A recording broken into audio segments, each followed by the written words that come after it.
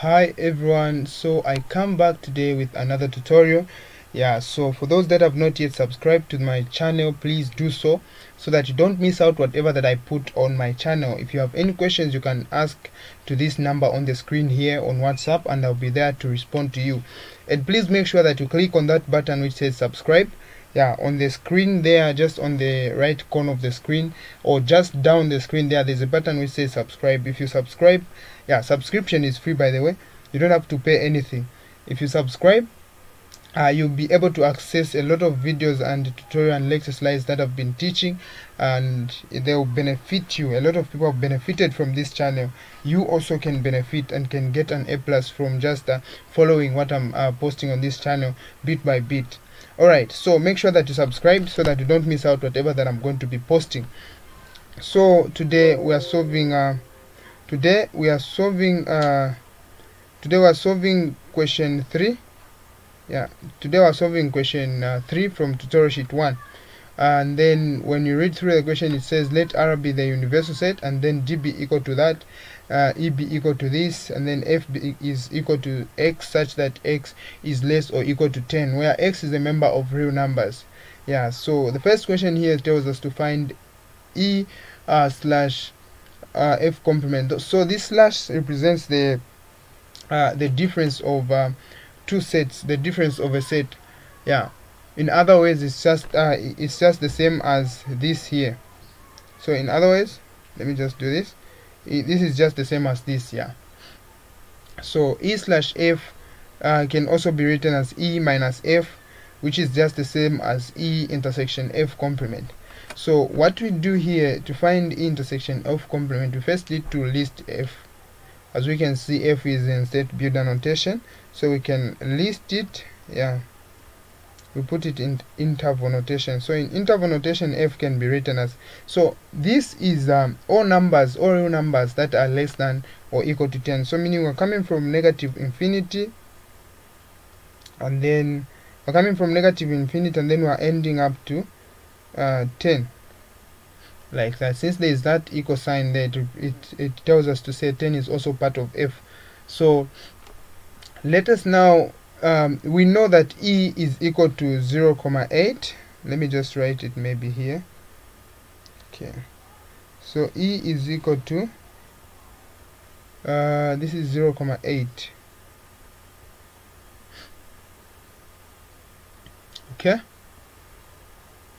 So here now we have been told to find the intersection set between the two sets, and then if you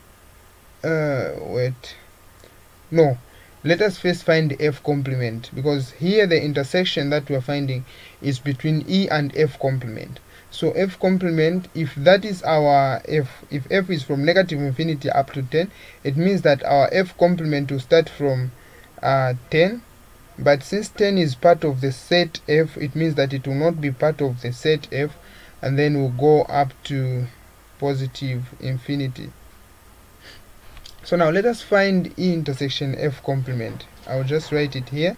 So E intersection F complement, the intersection set between this set and F complement there. And then when you look at this set, this one is starting from 0 to 8, this one is starting from 10 going to infinity, which implies that there is no intersection there. Hence the set here is an empty set. So the question continues to say display it on the real line. So I think displaying the empty set on the real line, I think you just draw the real line without indicating anything there. So you can just draw anything like that. So -1, this is 0, then this is +1. I think this is the empty set on the real line. You can even put on top like that, empty set. So let us now proceed. Let us answer 2. This was 1. Let us now answer 2. So for us to find the solution for 2, we need first to know what D complement is and what E complement, because it's telling us to that we use the sets above, which is DE D and E to verify that D complement is D complement intersection E complement is just the same as D union E complement. So for us to verify this, we first need to deal with the first part, which is the left hand side. So I'm going to say let the left hand side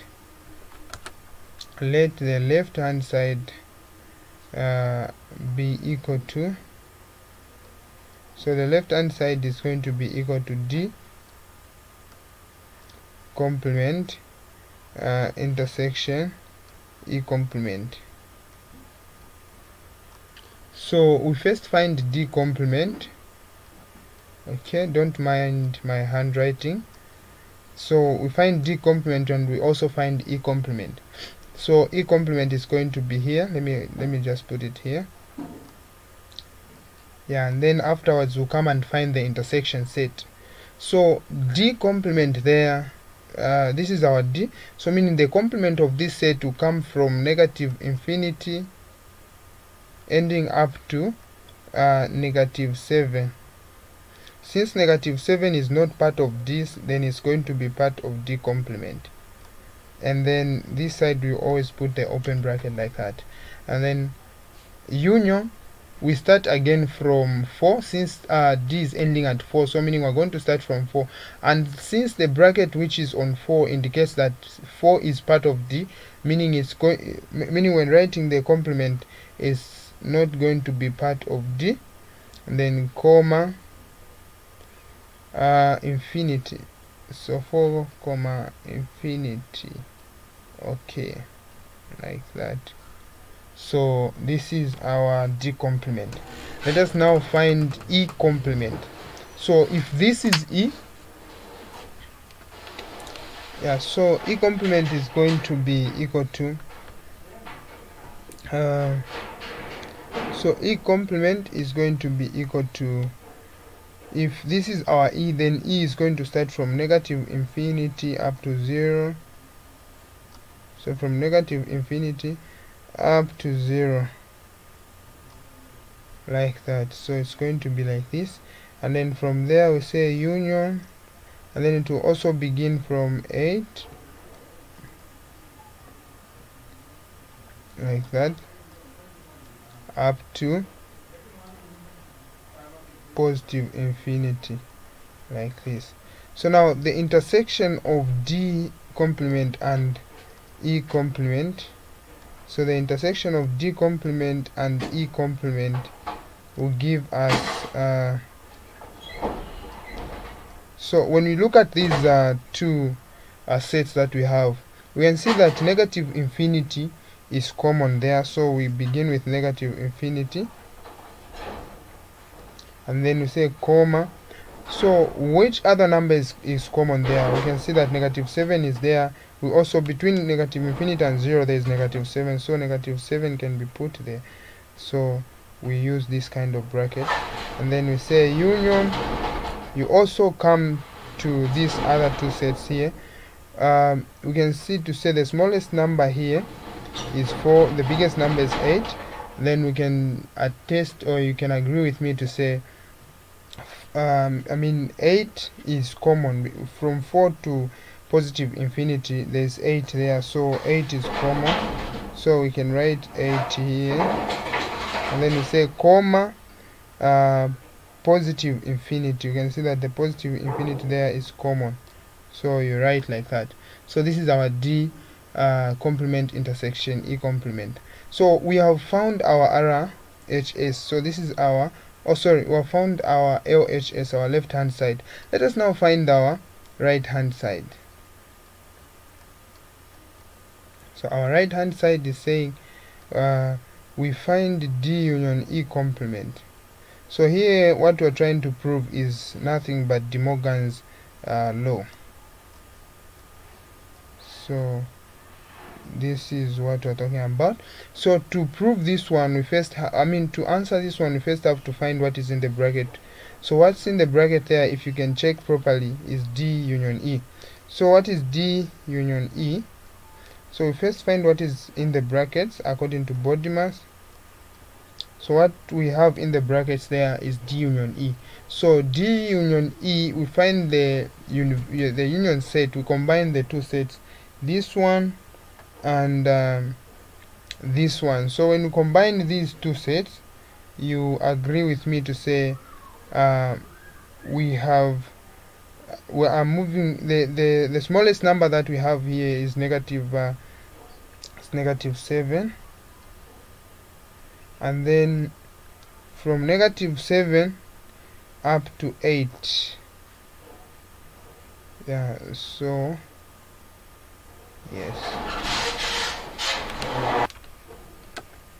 oh sorry, not 8 but up to 0. So 0 is part of E, and 0 is not part of E, so meaning it's going to be part of the union set. Sorry, yeah, I think let us just say I think let us just say 8, because when we say negative 7, 0, and then we say union 0, 8, it will not make sense. So let us just say the D union E is equal to negative 7, 8, because we're finding the universal set and not the intersection set. So the union set, we're finding the union set, meaning we're combining the two sets.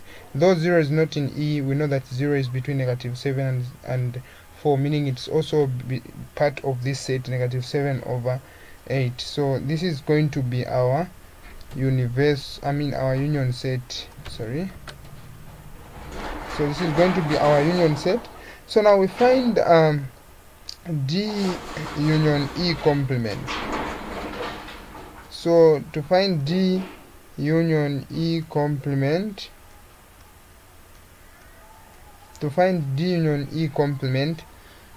we have to find D union E complement, we need to find the complement of this, meaning we're moving from negative infinity up to negative 7. Yeah, and we're going to have this kind of bracket. Since negative 7 is not part of D union E, meaning it's going to be part of D union E complement. And then we say union, we have 8, then comma infinity. And then what kind of bracket should we put on 8? Of course it will be this one, because it's not part of D union E, meaning it's part of the complement of that set. And then this side we just put the normal bracket. Alright, thank you very much for watching today's tutorial video. Please, for those that have not yet subscribed, you can subscribe. Or let me just make a conclusion on this one.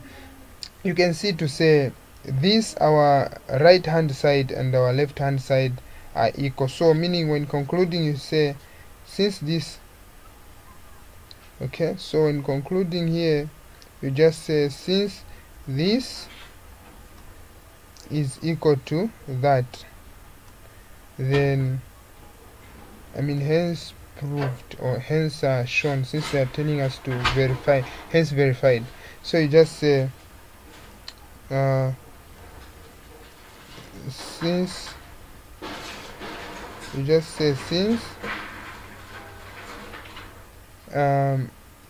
LHS, the left hand side, is equal to the right hand side. Since the left hand side is equal to the right hand side, or the left hand side is equal to the right hand side, and then you just write down there hence proved, hence verified. Yeah, so you can just write it hence verified. It's difficult to write letters using the mouse of the laptop, so that's why I'm finding it difficult to write. So for those that have not yet subscribed to the channel, please make sure that you do so, because you are going to be missing a lot of things if you don't subscribe. Subscription is free. Yeah, subscription is free. You don't have to pay anything. Alright, so thank you very much for watching today's tutorial. See you in the next tutorial video. Shalom, shalom.